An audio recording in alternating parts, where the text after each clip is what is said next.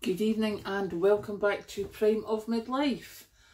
Thank you so much for all the comments and the likes and the subscribes.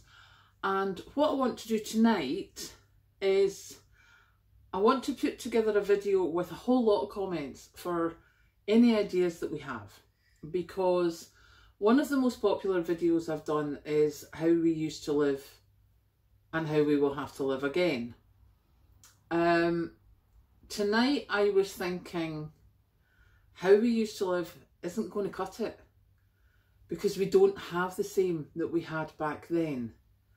So let me tell you what I'm thinking and let's see if we can come up with some answers, because there's some things that are going to make a huge difference to people and it's going to make things more difficult.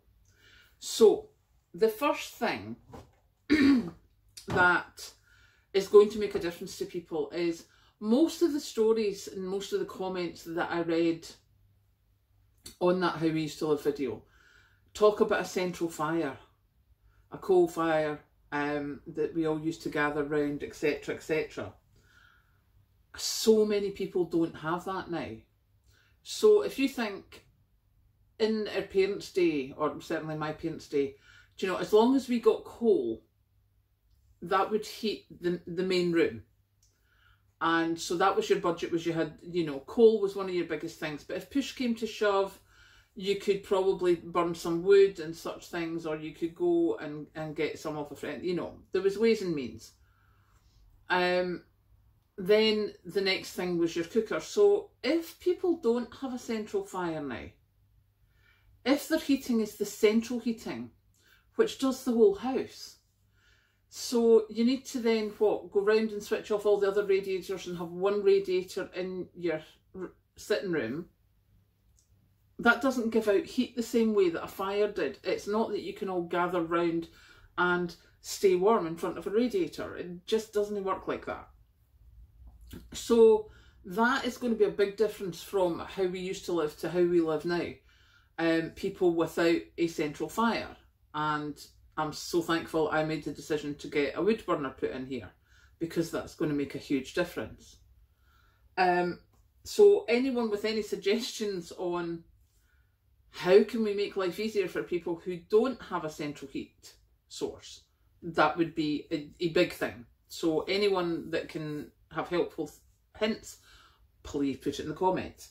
The other thing was we could make cheap, nourishing meals, because the electricity, although still not dirt cheap, it certainly wasn't the percentage of your wages that it's going to be now. So you could have soup bubbling away in the stove for a few hours. You could have stews bubbling away in the oven or on the stove for a few hours. Or if you had a central fire that had a cooking facility, then you could have it there. People are going to struggle to do that now, because again, that's electricity, and that's the problem, is the price of energy. Whether it's electricity to light your lights or light your cooker, or even gas to put on your gas cooker, that's going to be so much more expensive. And, you know, again, going back to how we used to live, it wasn't that big a problem having a stew on the stove for a while. So what have we got to get past that? I know that getting canned food is a really good idea. If there's anything else that anyone can think of, then by all means give me a shout. The other thing that I just thought of, basically because of how I'm dressed, as you can see, t-shirt.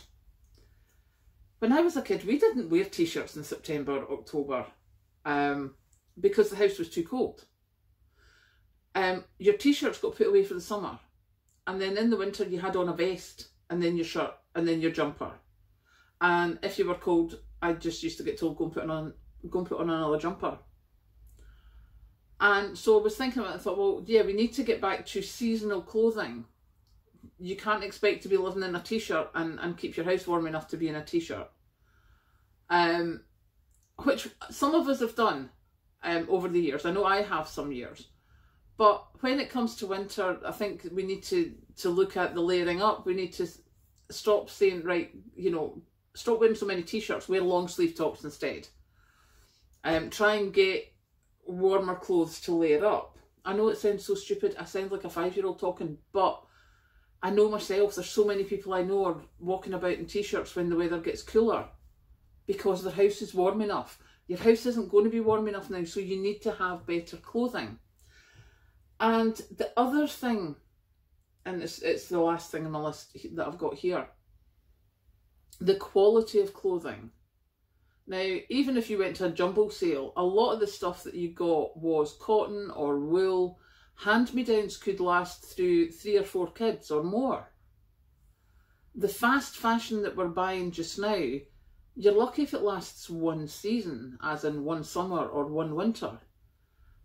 So the availability of good quality clothing is a bit of a problem. There's many people don't have any good quality clothing. Not for the fact of they can't afford it, but for the fact of they've never thought of it, because there's always the cheap, turnover with the fast fashion, etc. But things like woolen jumpers are going to become invaluable this winter. And I think if you can get them in a charity shop just now, that would be a really good call. Getting proper winter jackets, if you can get them, anything you can do. Because, as I say, how we used to live, we lived on hand-me-downs because they were woolen jumpers, they lasted. There's not a lot lasts nowadays, and certainly not to come down, to last a few years. I've seen myself even with some of the nylon jumpers that you throw on, and, the cuffs are fraying, the neckline's fraying, etc. And they're nylon. They're not designed to keep in the heat. They're a fashion statement. So, yeah, this is where I was like, how we used to live. And yes, it's great. It does give us a very, very good basis for getting through this time, because, I just saw Boris Johnson on Sky News harping on again about the £400 and the £150. That's 1 month of energy costs. What about the rest of the year? And they're just, regurgitating the same stuff with no advice, no help, and they've been very, very cagey about that. Oh, there's no problem with the energy in Britain, we won't have blackouts. Yeah, eat my hat sort of stuff. So I think it's very important that we focus on, how we are going to live this winter, and how we used to live can help. But there's a lot of changes compared to how we used to live.